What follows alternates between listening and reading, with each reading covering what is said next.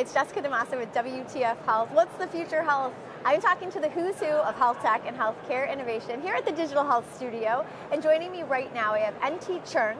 He is the head of information technology and health informatics at the Hong Kong Hospital Authority. NT, it's great to have you here. No, it's great to be here. All right, explain first what the Hong Kong Hospital Authority is for those who may not be familiar with it, because it's pretty impressive. Well, we are the largest healthcare provider in Hong Kong. We're formed by an amalgamation of all the public healthcare hospitals and clinics into one organization. So that's 43 hospitals, 160-something clinics, and under one corporate roof and under one IT department. That's you. All right, That's so me, let's talk about some of the health IT changes that have been happening over time, because you've been in this space for quite a while. I mean, you're responsible for pretty much building out the IT infrastructure there. So tell me, what has changed in the time that you have been in this space? I mean, especially now, post-COVID, increased digitalization of everything. I mean, what do you think is the biggest change? So you want me to summarize 30 years? Yes. Okay, all right. So the key takeaway from those 30 years. look, of course, it's changed amazingly. So when I started there, and this was early 1990s, we were what we call a greenfield site, right? There was very little IT in place and virtually nothing at the ward or the clinic, right? So the clinicians did not interact with any sort of IT. And so, many of them had never used a mouse. They didn't know what this thing was. So we had a lot of things we had to overcome from that point of view. But we were able to start small and demonstrate success in how this technology could help them deliver care. And really, the focus for me was always on how can we improve care, how can we improve clinical workflow, make the lives of our patients and our clinicians better. And even back then, when everything was very primitive, that was the goal. And we've gradually been able to deliver more and more along those lines. So now, of course, everybody's very familiar with technology, and people actually want more stuff to support them day to day. The mouse is now the bane of their existence. Well, right? yes. But they really do. They can see where the technology is helping them. So one thing I'm very happy with, very proud of, is that the clinicians in Hong Kong see the IT as something that helps them, not as something that's like forced on them to do administrative overhead type stuff. So it's and that's just through concerted long-term focus on improving clinical, and now we're moving beyond just that to improving the overall experience of both patients and clinicians, and also in how we can transform the whole delivery of healthcare with new service models, new ways of working, all empowered through digital technology. All right, great. Let's pick your brain on some of that. Because I'd be curious about some of your advice, even just how to think about that. Because I think that's where a lot of people who are in your role in other health systems in other parts of the world, it's like the challenge is, how do you embrace the current collection of technology and put it in place to improve the experience of care for both the clinician and the patient? So how are you thinking about this? Like, what are some of the questions that you're asking as you're thinking about, maybe you're looking at some of this tech that's coming across your desk and proposals, like what are you asking yourself? Like, how are you designing the strategy? Another simple question. Look, you didn't expect this to be easy, did you?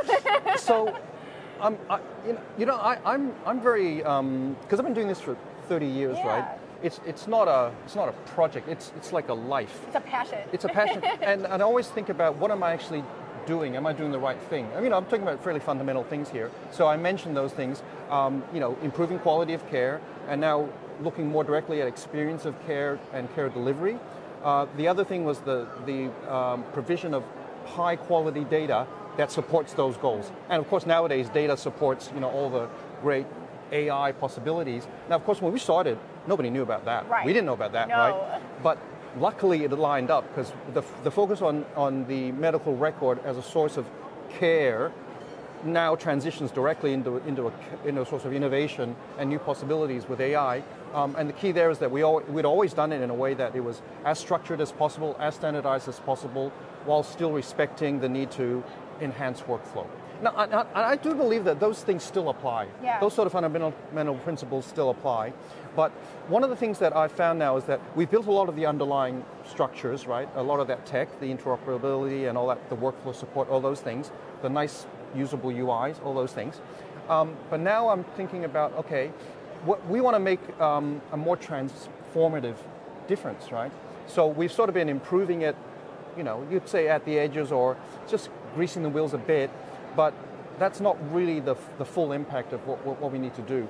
And so we're talking about new service models, cutting out just major parts of non-value add stuff, which still happens, right? Could you give me an example? Like what kind of, give me a new service model. Like, is this like a telehealth kind of thing? Yeah. So that's the obvious one, of course, telehealth, yeah. So, I mean, telehealth, there is a technological component, of course. And so we had put that in place before COVID, but nobody really wanted it before COVID. Right. Yeah. So now it's there, but to be honest, the just putting that technology in, and we integrated as much as we could with our existing EMR workflow and with the patient, with our single digital front door for patients. So we've done that, but it's still lacking something because it's still an extra layer of friction. Because when you're doing a normal consultation, the patient comes in, the doctor, he's interacting with our record, but he's looking at the patient and he's just doing that thing, right? Now with the telehealth, it's just another thing they have to deal with. Right. Yeah, and so just digitizing that experience is not solving my main principle, which is it must make it better. Right. It doesn't actually make it better. It makes it better for the patient, it's true. But everybody has to get benefit, you see, for us.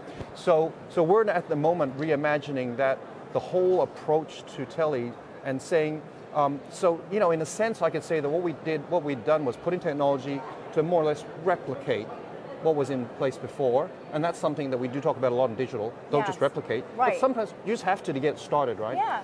So in that one for sure, we're revisiting that whole thing and saying, how can we reimagine the thing? What do we need to develop more on top of what we have to make it just smoother and better for everybody, especially the doctors who are sitting there seeing the patients. All right, I don't think you're alone in that point. I feel like there's a lot of other hospital executives that are out there that are doing just that.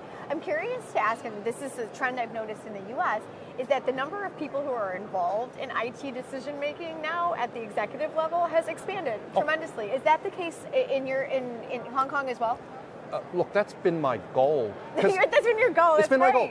No, I mean, because I've been in a privileged position to sort of more or less shape this digital infrastructure and the application of digital health through, the whole of the hospital authority. Right.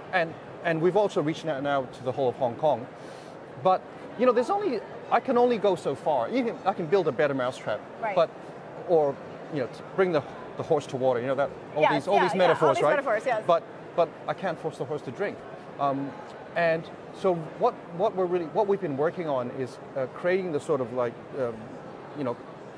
governance and the right places and the right levers to make everybody aware that they need to do this stuff to help them achieve their goals. Now, one of the big successes I had earlier on was engaging our board. Now, our board has a lot of non-medical people. Yeah. And so they're looking at it from, maybe from their banking background or retail background, whatever it is, and going, hang on, you guys, they didn't see it as much because a lot of the clinical stuff was still happening. It felt like the same as it used to be. Yeah. It had a lot of IT underneath it, but it wasn't that obvious to them. And it's stuff like people are still standing in queues. Why is that? Because that's not a clinical thing, actually. Right. That's an experience thing.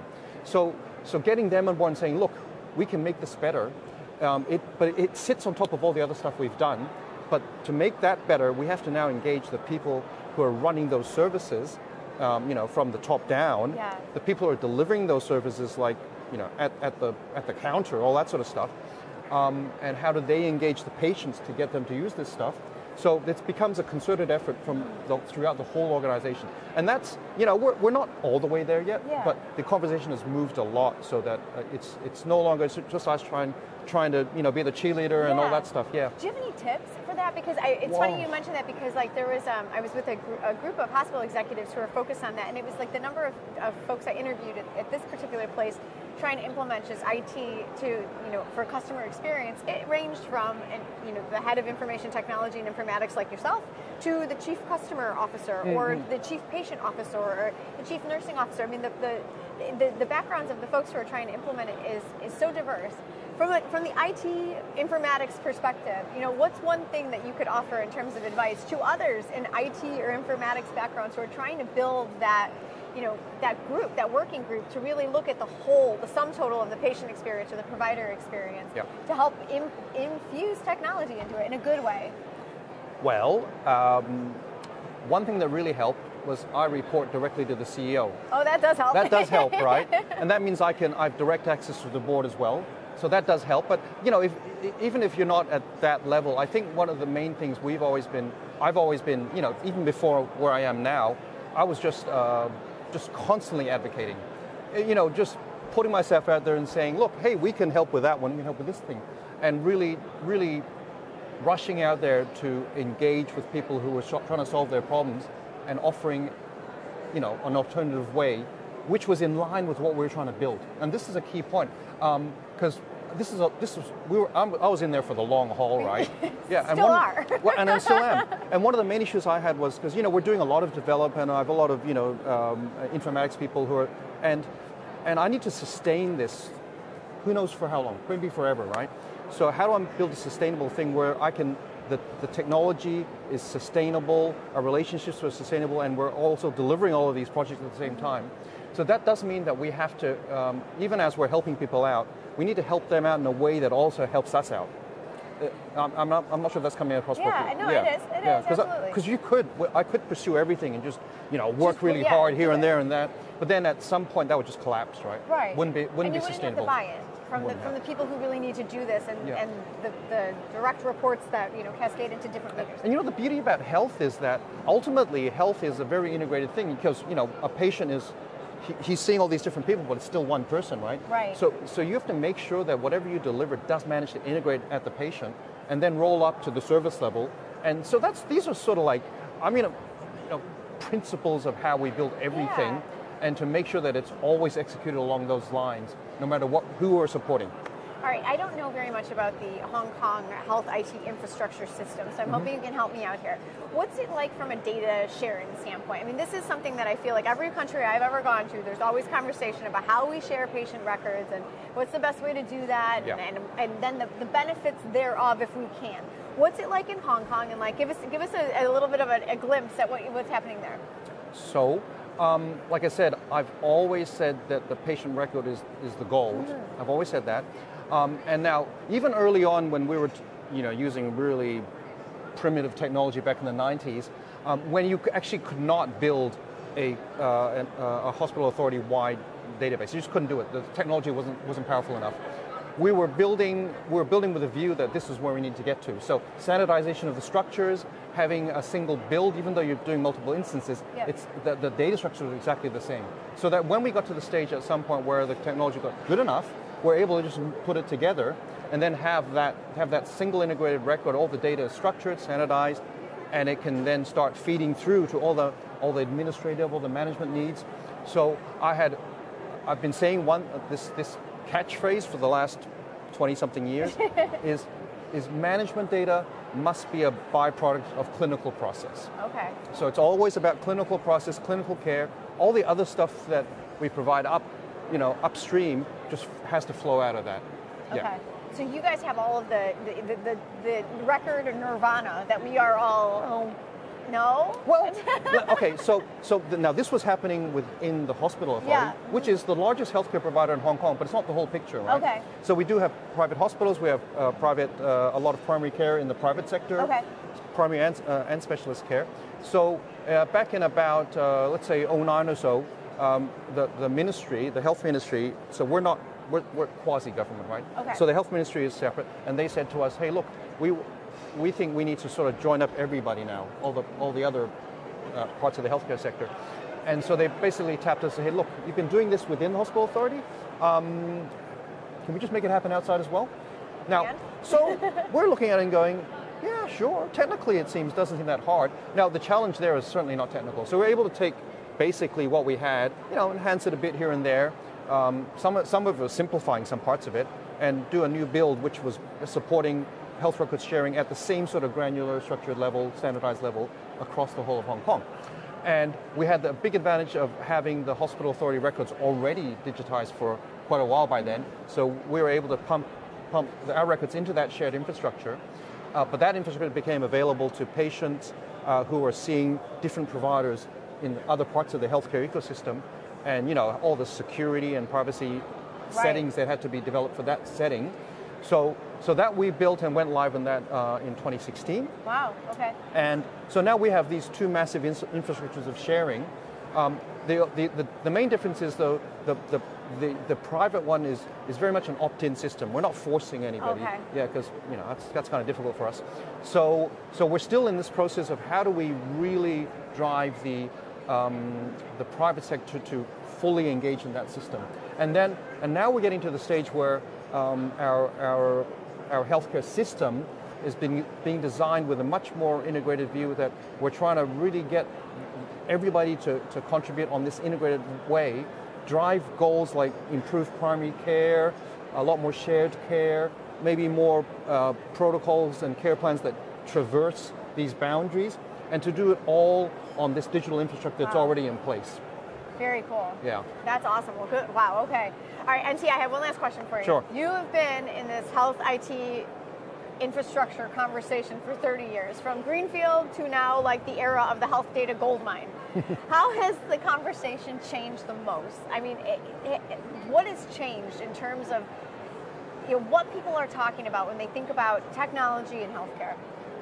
There's so many ways. Oh, tell me. Give me a list. We can go right down it. Well, first of all, there's almost everybody's able to at least talk about it now.